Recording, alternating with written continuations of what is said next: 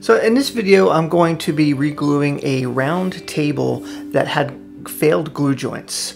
And a lot of the seams and the glue joints had come apart. So we're going to reglue this table before refinishing it. So my first step here that I'm doing is I've taken these boards apart, and I'm now just scraping off any old glue residue using a card scraper.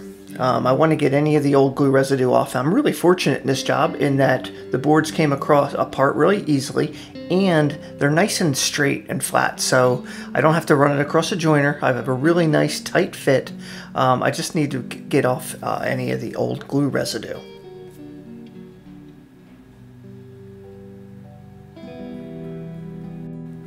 So I'm using Titebond premium wood glue, and I'm going to just spread it out and cover the whole surface with the wood glue. You can use a brush. I'm just using a little spreader that I happen to have sitting there. A brush works really nice as well.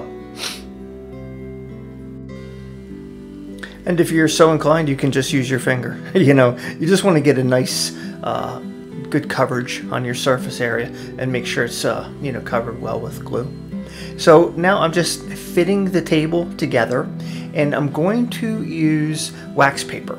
And I'm going to use wax paper on my surface here so that my clamps don't stick to the wood. I want them to stick, if anything, to the wax paper.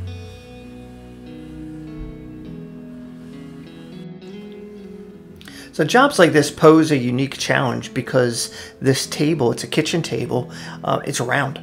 So clamping up a round table isn't the easiest challenge for a do-it-yourselfer or a you know, a small shop that doesn't have a whole lot of fancy equipment, right? We're not a cabinet making shop, we're a cabinet refinishing shop.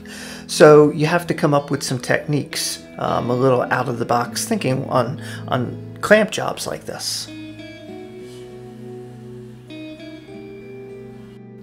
So what I did here is I pre-drilled some holes, and I'm applying a block on the underside of the table, and this will give me a clamp surface. So I'm now going to use my clamp, and I'll clamp up on the center of the table.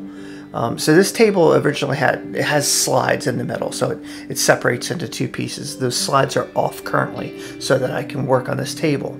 So I'm using this block that I screwed on as a point in order to be able to clamp onto.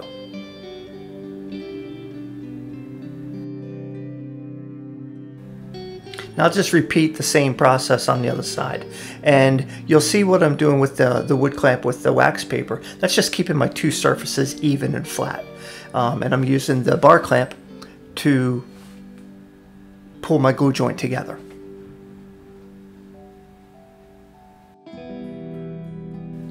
So now as I clamp this tight, you're going to see glue that squeezes out. That's perfect. That's exactly what I want. But unfortunately, there's something else that you have to watch out for, and that is when you clamp up a top surface like this, and you clamp it up tight, you sort of pull it towards your center. And what that does is it kind of warps the top. That's something that you have to watch out for, and that we're going to have to fix and address right here. I already know that that's going to happen, so I've already planned in that. But you see right there where I'm pointing, you can see the gap. So my table right now is not flat, so I want to clamp my table again down to my work surface so that my table is flat. So when it glues up and it's cured, it's going to be flat. What I'm going to do that is I'm going to clamp all four corners. So I purposely put my table on sawhorses so I had access to all four corners. And all I'm doing is using a board underneath the sawhorse and a clamp, and I'm clamping down each corner, one corner at a time. I'm going to do the opposite corners, and I'll just suck that down, and that'll clamp it tight to my work surface so that I know I have a flat table when I'm done.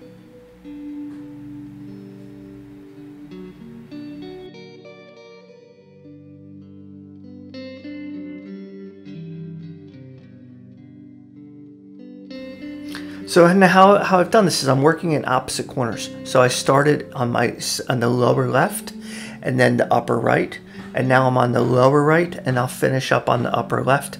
Any sequence you want, it doesn't really matter. Just opposite corners. Anytime a flat surface like this, you're clamping it up and you use bar clamps, you're gonna suck the ends upwards. So you want to then clamp it down to the wood surface like I'm doing here. And this will ensure that when you are done and your glue project dries up, you have a perfectly flat surface.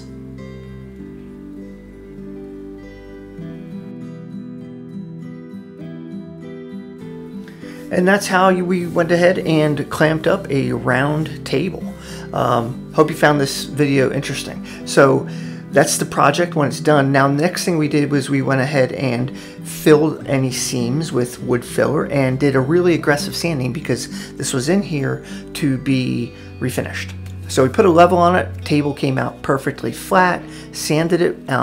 We'll go ahead, I'm gonna stain it, finish it, and sent it back to the client, and she absolutely loved it. The table looked better than she had ever seen it in the time that she'd had the table.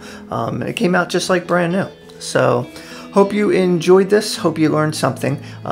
If you like this video, please go ahead and hit the like button. Subscribe to our channel if you have not already.